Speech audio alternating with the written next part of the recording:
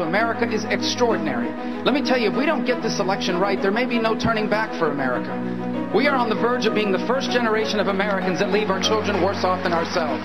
The Second Amendment is not an option. It is not a suggestion. It is a constitutional right of every American to be able to protect themselves and their families. That was Marco Rubio's highest moment of this debate, and several people here did think that he won it. He was direct, he was emphatic, he was passionate. We cannot afford to have a president of the United States that supports gun control. This president is more interested in funding Planned Parenthood than he is in funding the military. Chris Christie wrote a check to Planned Parenthood. All I'm saying is our next president has to be someone that undoes the damage Barack Obama has done to this country. Ted Cruz, you used to say you supported doubling the number of green cards. Now you say that you're against it. You used to support a 500% increase in the number of guest workers. Now you say that you're against it. You used to support legalizing people that were here illegally. Now you say you're against it. You used to say that you were in favor of birthright citizenship.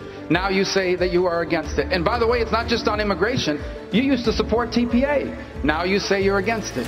I saw you on the Senate floor flip your vote on crop insurance because they told you it would help you in Iowa. And last week we all saw you flip your vote on ethanol in Iowa for the same reason.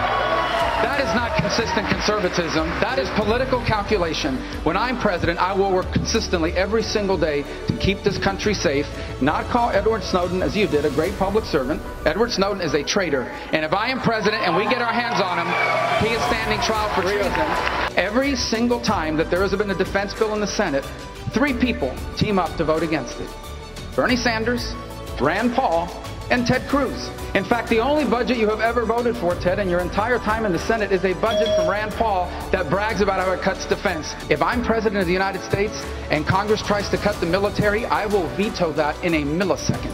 Had a combination of articulateness and passion, and that passion is there all the time. I think he had good moments. He had a great moment on national security. Superstar. He has a good command of the issues. Unwavering.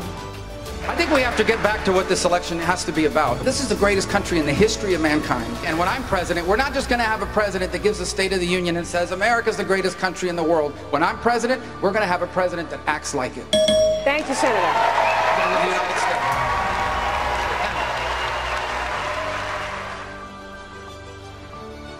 Hey, it's Marco Rubio. Thanks for watching. Make sure to click below to subscribe to my YouTube channel so you can get our campaign's latest videos. Go ahead, I'll wait.